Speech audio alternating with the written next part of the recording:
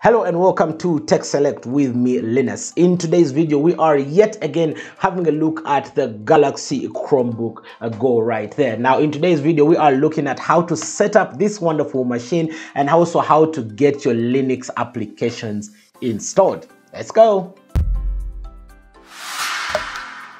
Before we dive into the whole setup process of this Galaxy Chromebook, it's about time I get to tell you about where you can get a Galaxy Chromebook like this one right here in Uganda. If you're looking for one, go right now to www.oduka.com. That is the one place you can buy yourself a trusted Chromebook right here in this here country, Uganda. So oduka.com is your #1 trusted online store for you to buy all your electronics right there. So go right now, click on oduka.com and buy yourself a wonderful Chromebook like this one from Oduka. Now today I'm having a quick look into this Samsung Chromebook right here. Very beautiful piece of technology. We're going to be trying to set it up, customize it to our feelings, and as well install some Linux applications and some other applications as well.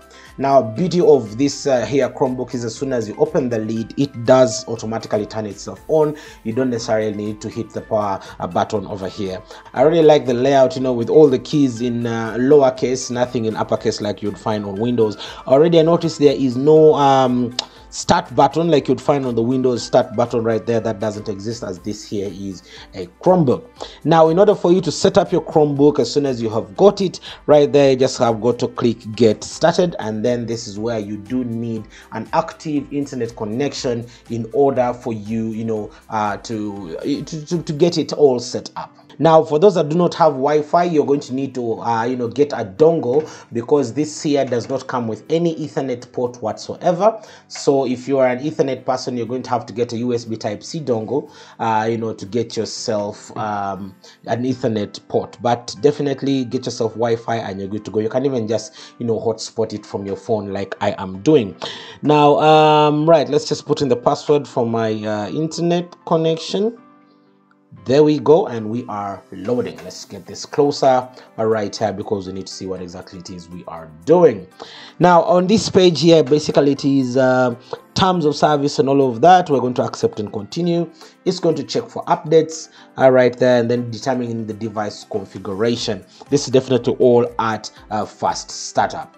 Now, right here, it is asking who is setting up this device. Are you setting it up for personal use over here, or are you setting it up for a child? Now, in child, definitely there are digital ground rules that help protect and what the kind of content your child is exposed to, and this just alone gives it a very good security feature, especially for parents that don't want their kids accessing all kinds of wrong information online. So I'm setting it up for myself, as I'll be done using this Chromebook right here, and then here we go. Now at this point, you're asked to sign into your Google account. Now in this case, let's see, we have Tech Select UG as our Gmail account right there. You don't have to put the @Gmail.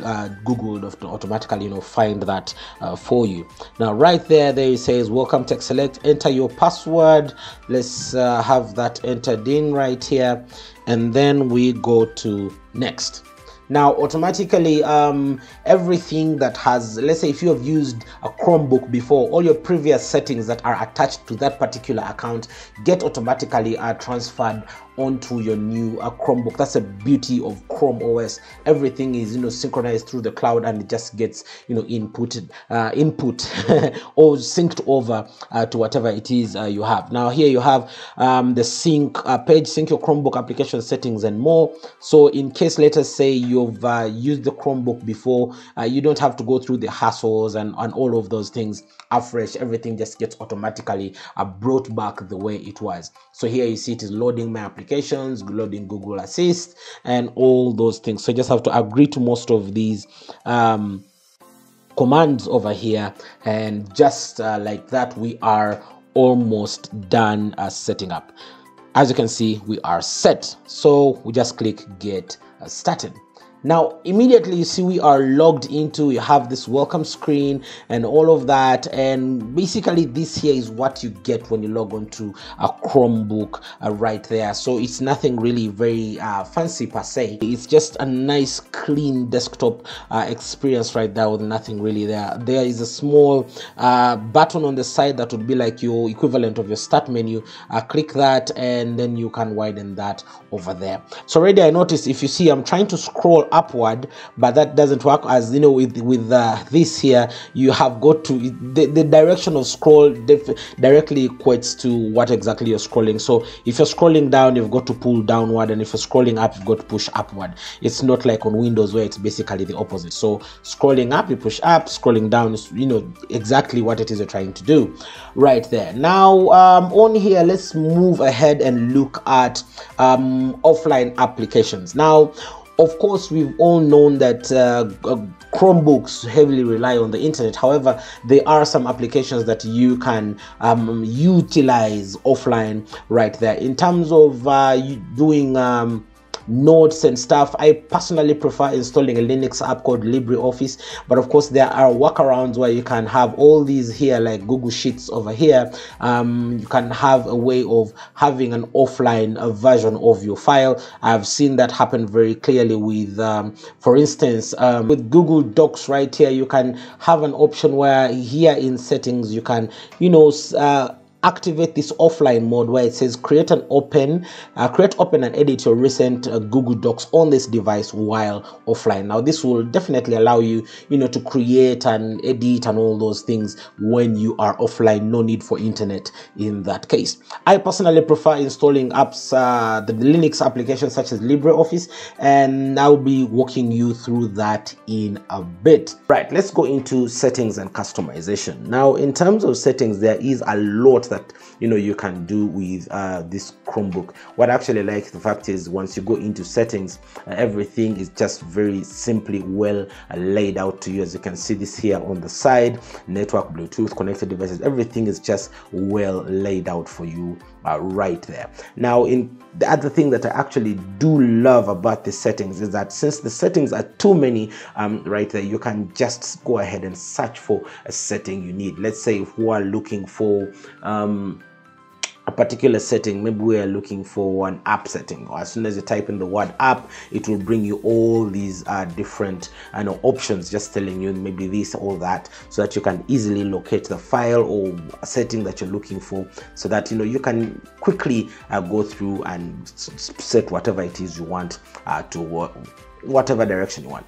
In terms of personalization, you know, you can change the account image from whatever is there. This is my default one, text select, and then of course you can always choose any of these avatars over here, and then of course you can go wallpaper, screensaver, the usual stuff that, you know, you would find anywhere. But of course this here does give you options, customize, you know, something easy for you to customize and you know, just make your Chromebook feel like, you know, it's yours, like whatever your preference is. So I've just changed my wallpaper over there, as simple as that. Now we have a nice, beautiful, elegant wallpaper out there.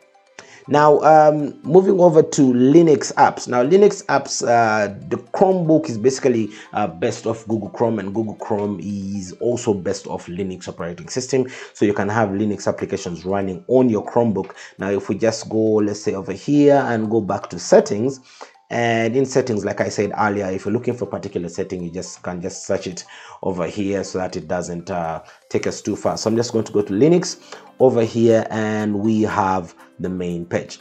Now, all you have to do is, when you get it, Linux development environment is not enabled by default, so you have got to go and enable that right there. Now, to enable that, you've got to come all the way to your to the right hand side of your settings, go down to developers, and then here Linux development environment. This here, you've got to enable it.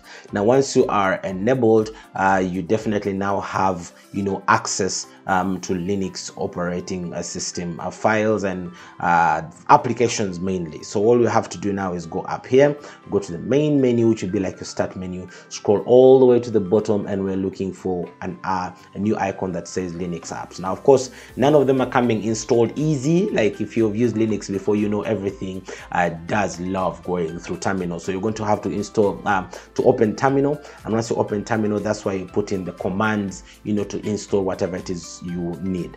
Since many of us are not very familiar and good at memorizing some of these commands, you just go to Google and now you can search what it is you want to install. For instance, now if I want to install let us say a GIMP photo editor right there, and I'm not sure of the command, I can just go search it, how to install GIMP on a Chromebook right there, and then somewhere in here they will give you the command right there. As you can see, these are different commands for LibreOffice, Transmission, FileZilla, all of these, Audacity. So I'm trying to see, they didn't give us a code for GIMP, and since my internet is kind of running low, let's just go with Transmission. So Transmission, for those that don't know it, it's like a torrent client right there. So let's go back over here to our, you know, our terminal, put that in, and then there you go. As you can see, that is downloading